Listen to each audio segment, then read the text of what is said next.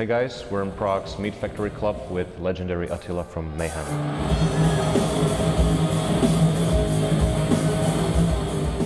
Thank you, sir, for finding time for us. Extremely appreciate it. Thank you. It's great to be here. But I understood you had a few minutes to check around Prague. You went to downtown? Not quite downtown, but I asked the guys, like, you know, we had an hour before the interview, so I really wanted to try some good Czech beer. All right. So we went to this, really looks like a local place, like 10 minutes drive from here. So we had like this Pilsner Urquell from tap, you know, but very local. Right, right. It was really good, actually. I can imagine it was just like, as you said, 5 to 10 minutes. Angel, the big place, crowded, yeah, with a trance around. The angel, right? Yeah, and exactly. The typical Pilsner, really old, old school class tables. The big guy serving you the beer. Perfect. I felt like Schweik, you know.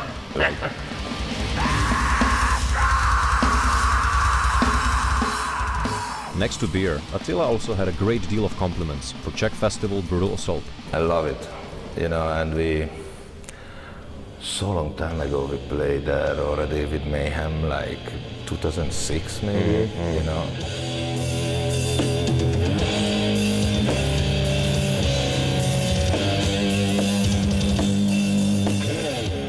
Even played there with Sun. I had a solo show there.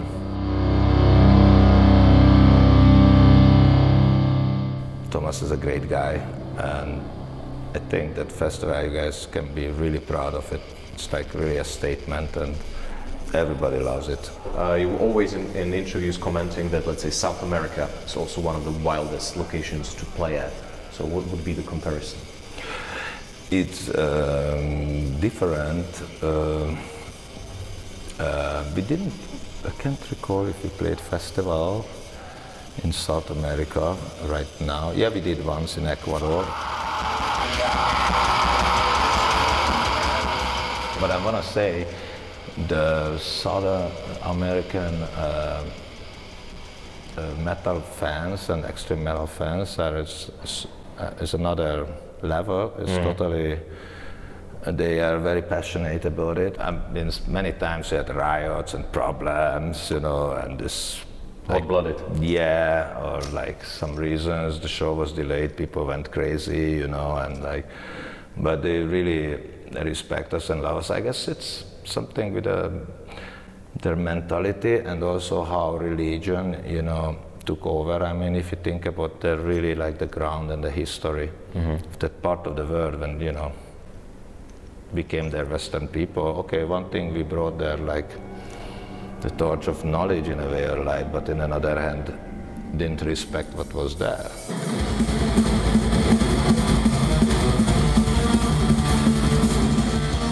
I met once in Peru with a dude, he had like this tattoos. I was like, wow, that looks cool. So he's like, oh really, look at that. So he brought another guy. He just took off the t-shirt. I was like, what the fuck is going on? He had all this amazing, like the tattoo of the whole history of the Inca. And that guy was like a scholar. Still have his contact somewhere. He's from Peru, and I asked him if he could take me to the ruins, like where, you know, not so touristic.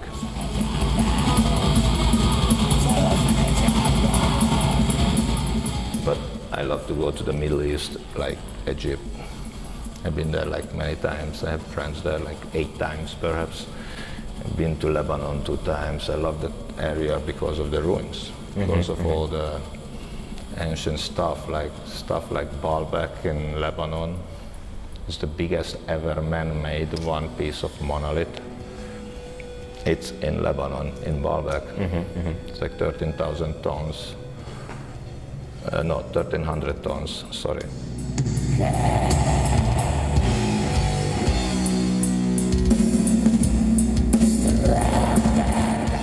I wish Middle East would be free and not fucked up. It's so fucking such a shame of the world. And they destroy like places in Syria. I so regret I didn't go there before. I was planning Come on. You're talking about recent destroyers of Islamic State? They destroyed so many of the valuables from history. Yeah, I don't know, call it whatever, you know. For me it's the same, just fucking idiots.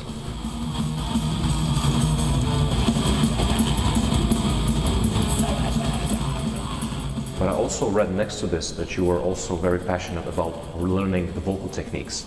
During those travels, were you also learning, if I read correctly, so Tibetan approach to guttural singing? It's a very long way for me. You know, I started when I was 15. That was my first time I was on stage.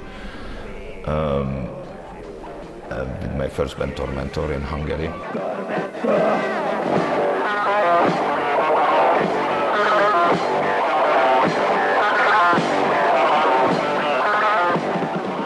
And that time I didn't know anything about vocal techniques.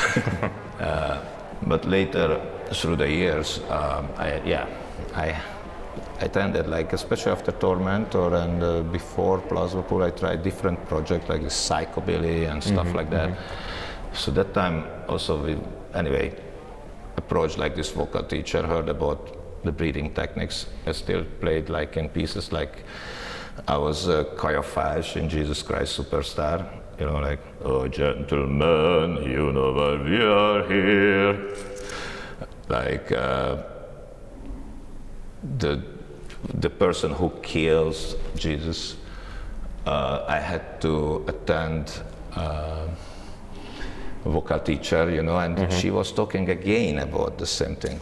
So I learned a lot and I used these exercises, and I like to practice, you know, not all the time, but the cool thing with the vocals, you have your instrument with you, so you could actually practice anytime if you want.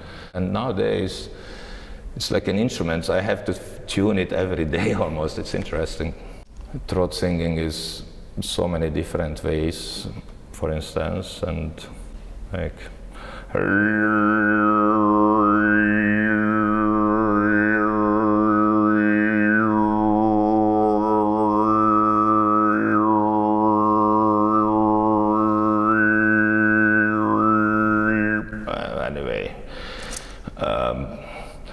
it's like you controlling your breathing and kind of like opening your throat and making these shapes.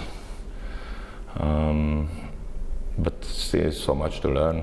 I would never forget the show that you did with Sun at Brutal Assault with the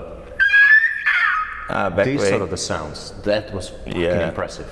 Yeah, you can do this backwards, and it's pretty powerful, you know, like kind of like very powerful sound, you know, if you do like back way.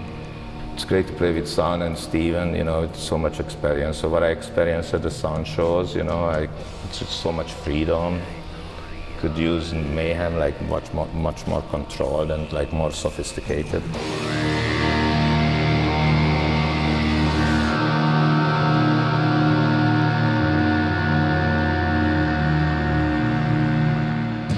I just love music, you know, and I adore vocalists, and I always, you know, try to just follow up. You know. I'm really glad you started talking about the vocal techniques, as when I was trying to compare my most favorite Mayhem album, Esoteric Warfare, with the latest Demon. Esoteric Warfare was extremely raw, very energetic, and it almost didn't give you a second to relax, but it was in certain heaviness beautiful. With Demon, there are so many various structures, various sounds, various approaches, and sort of more accessible. So why did you decide to move it slightly this another direction? We just wanted to do something else, you know, and I think if you look at like up from Ordo to Esoteric, you know, there was like a lineup change in the band. It's been years past. We had to keep this continuity, or I felt like we should keep continuity. Those two albums are a little bit related to each other.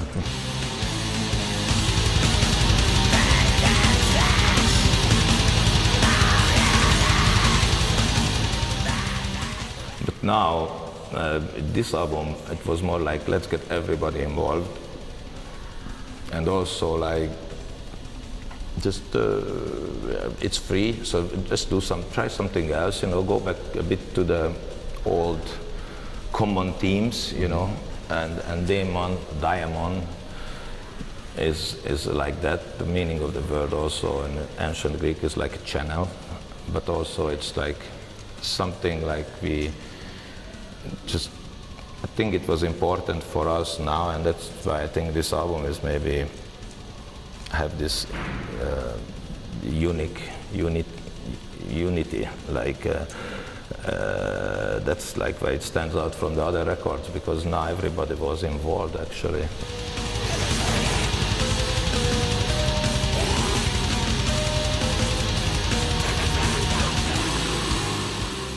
And for the last question, when I was preparing for this interview and checking a couple of interviews that you guys did recently, Necrobutcher was in one music store and was picking up the albums which are important to him throughout his whole life, and there were a couple of surprising pieces. So I'm just wondering if you could mention also some albums from your whole life, childhood, growing up, which are not necessarily metal related. He was mentioning Depeche Mode, Police, Beastie Boys. Cool. No metal, of course. Let's start with Tangerine Dream, if I really go back in time. Also, I was completely into old electronics, like Skinny Puppy, Frontline Assembly.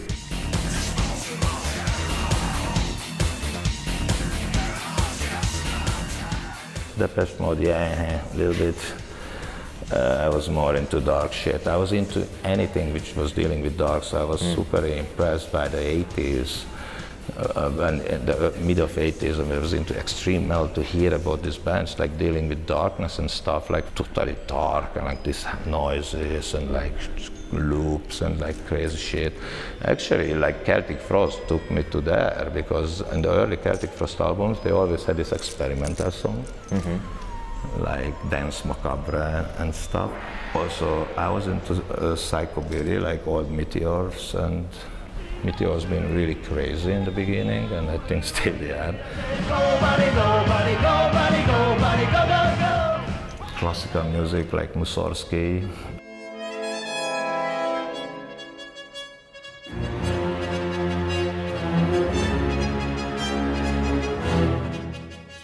Like very early Pink Floyd, or even like some of like Vandergraaf Generators.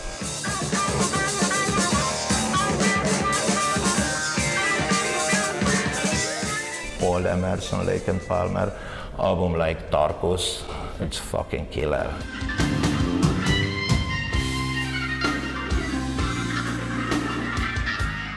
Do you know Bohren und der Club of Gore, the band from Germany? Probably never heard of them. You should really check this out.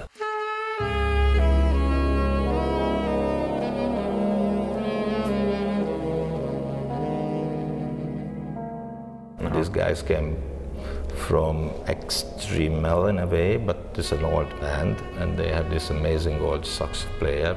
It's very dark, very ambient, very dark jazz. Bohren und der Club of Gore. As friends of mine, I opened for them with my solo, Void of Voices. I will definitely check your tapes, and thank you for a great interview, and looking forward to the show. Cheers, man. Thank you very much. Thank you. Thank you, guys.